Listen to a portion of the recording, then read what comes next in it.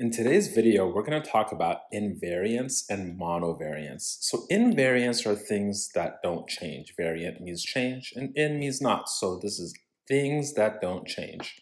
Whereas monovariants are things that change, but only one of them, mono meaning one. So we're going to solve a few problems by looking for things that either don't change or change in a manageable way where one particular thing that we observe changes, and it will allow us to get insight on how to solve the problem. So let's dive right into a motivating example. In this example, I want to look at an 8x8 chessboard. And what we're going to do is try to tile this chessboard with dominoes. And dominoes come in two types, 2x1 vertical dominoes and 2x1 horizontal dominoes. Now, if we ask the question, can we tile this grid with these dominoes? The answer is an overwhelming yes, and there are many ways to do this. For example, we could do it just with vertical tiles by doing the following. Taking the first two rows, tiling them vertically, and then doing the same thing for the next pair of rows, etc. We could also do this horizontally instead. Okay, but now we're going to add an interesting twist to this problem. What if we change the board in a way so that we cut out the two corners? We still have an even number of total cells. We had 64 before because it was an 8x8 grid, so we have 62 left. The question is it possible to tile this with dominoes?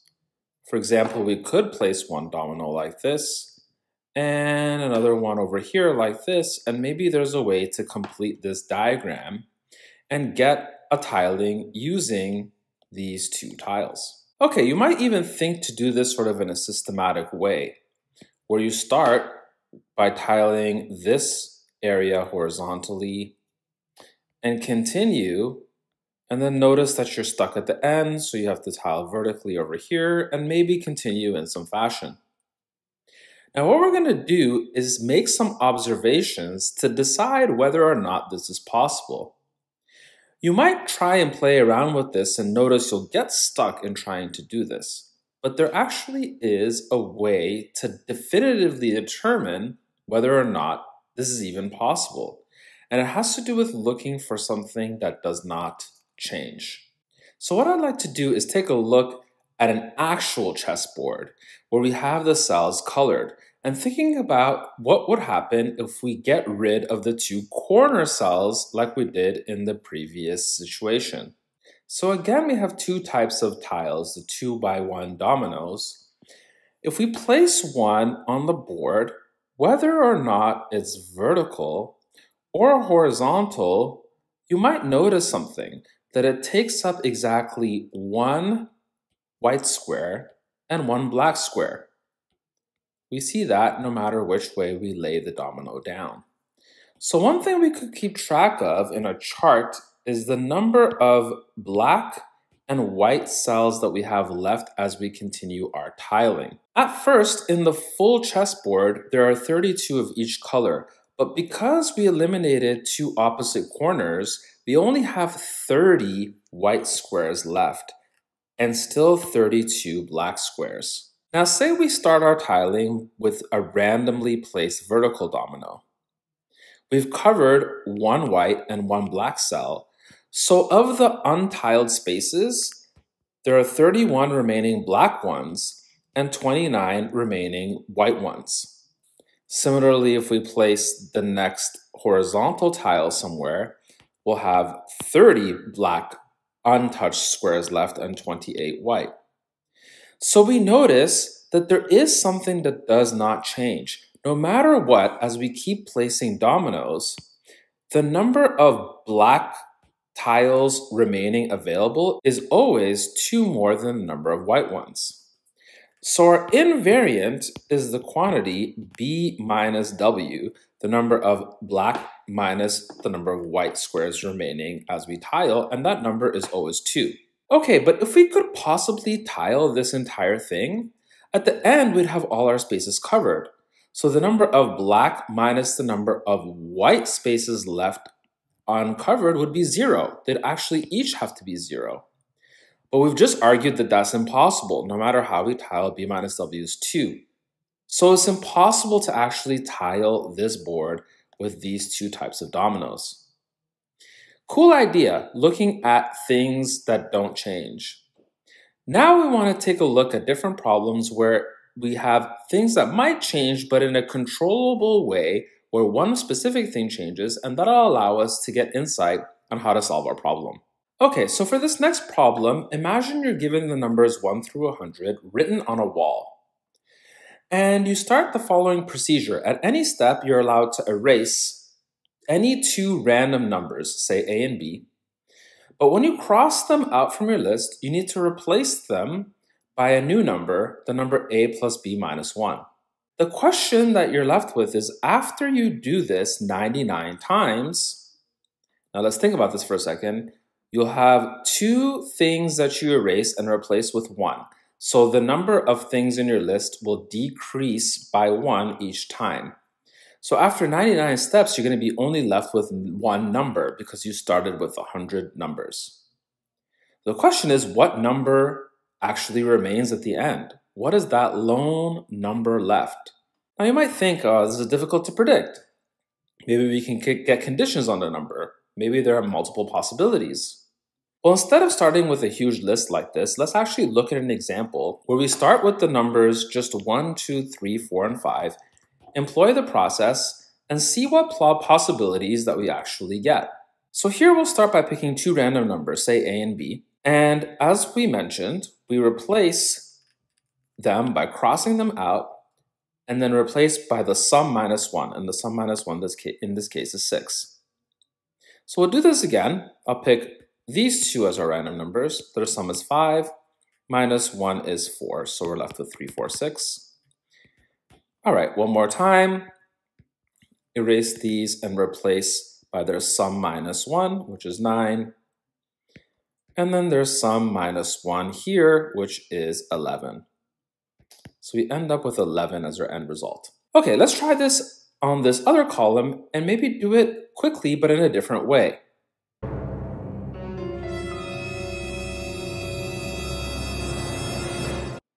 Lo and behold, we end up with 11 again. So it seems like, at least in these two examples, it didn't matter what path we took, we ended up with the same number at the end. So I wonder if we can keep track of one thing that changes, a monovariant, in order to determine what this final number is. Okay, so at any step, we erase the two numbers A and B and replace by A plus B minus 1. What's the difference between these two? So here, this contributes A and B to the total list. And now we're replacing that by A plus B minus 1. So there's actually a predictable change in the sum of the numbers that we have in our list. At any step, if we have S as the sum of the numbers in the list, then erasing A and B will be subtracting A and B from that list, and subsequently subtracting it from the sum. Then we add in the number A plus B minus 1. And so the total net effect is we subtract the sum by 1. So we can keep track of a list, the sum of the list, and the number of integers in the list. We start off with a sum, which we'll call S, which is 1 plus 2 all the way up to 100. The list has 100 elements in it. Now, by the argument we just employed, when we do our first move of selecting A and B randomly and replacing them by A plus B minus 1, the list sum decreases by 1, and the number of elements in the list is 99. Now, doing this again, picking random A and B and subtracting them off and replacing by A plus B minus 1, we'll have a total of S minus 1 minus 1, which is S minus 2, and a list with 98 elements in it. So as we continue, if we look at this pattern, when we're left with exactly one number in the list, the total sum of the elements in the list is S minus 99. Okay, but if we have one number left in the list, then that's the number that we end up with at the end. So that number must be S minus 99, which is this sum here subtract 99, an actual definitive number that we can compute. In fact, this is some of the numbers from 1 to 98, with 99 then released from this sum and adding 100. So a cool way to figure out this process and figure out the number that remains by keeping track of one variable, in this case, the sum of the list. We'll finish off today with a really interesting problem that's a cool application of monovariants. Say you have an infinite strip of squares, and it's infinite in both directions. You have a finite number of stones that are placed on these different squares. So for example, you might have a situation like this, where you have stones placed only in these 5 squares, and the number of stones are shown here. Okay, at any step, you're allowed to do the following process. Pick up 2 stones at the same location if it's possible. So for example, you can't pick up 2 stones here, but you could here or here or here or here. And then once you do that, you move 1 stone to the left and 1 to the right.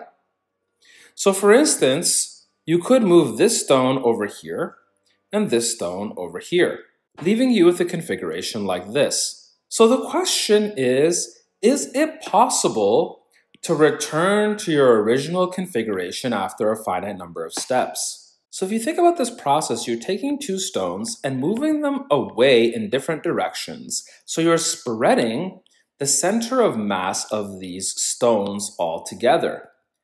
Now, is there a way to quantify that? Well, we can by doing the following. We'll select a random square to label as 0.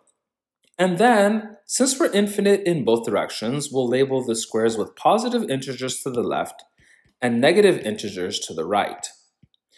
Now, a way to quantify particularly the distance or spread of these different stones is to label each one of these stones with a weight. And the weight is going to be what we'll call n sub I squared. The reason for squaring will become clear in a minute. And that's going to be I squared, the label of the particular cell that a given stone is in. Okay, so for example, in this current configuration, each of these stones would have weight 1. This would have weight 2 squared, which is 4. This 3 squared, which is 9, 16 for this. And then these would have weight 1, and all of these individual stones would have weight 9. So the reason for squaring is to keep track of distance. So the further you are this way should have the same balancing effect overall as the distance you are in this direction. Okay, so what is our monovariant here? At any point in any particular stage of our process, we're going to let x be the sum of all of these n sub I squareds. So imagine this is our original configuration. If so, we'll get 3 copies of 1 squared and 2 copies of negative 1 squared, then 1 copy of each of 2 squared, 3 squared, and 4 squared, and finally 4 copies of negative 3 squared. Okay, so what's interesting about this is the following. Say at a current stage that our total weight is x. Now we have some square labeled I, and we have some 2 stones that we decide to move. One moves to the right and one to the left. Their contribution to the current weight is I squared plus I squared. But now we're going to replace this with one of them moving to a spot whose weight is I plus 1, and the other one moving to a spot with weight I minus 1. And so the total change is going to be the difference between this quantity here and this quantity here. The original contribution of these 2 stones was 2I squared. Now the contribution is the sum of these 2 quantities, which is I squared minus 2I plus 1 plus I squared plus 2I plus 1, which is 2I squared plus 2. So if at our current stage, our total sum of weights is x, then our next stage, the total sum of weights is x plus 2 because of this change that happened right over here. So no matter what, our monovariant, the sum of the squares of the weights of our stones, is going to be changing by 2 at each step in the positive direction. It's going to be increasing by 2 at each step. So if we go back to our original question, can we return to the original configuration after a finite number of steps? Well, if we could, then the weight that we'd have at the beginning would be the same as the weight we'd have at the end. But that's impossible because every time we move 2 stones, the weight increases by 2. So this is not possible. This is a really interesting and creative type of monovariant, but the intuition comes from thinking about the spread of points and finding a way to account for that using distance. So a few examples of cool problems that use things that don't change or things that can change but are controllable using one particular statistic.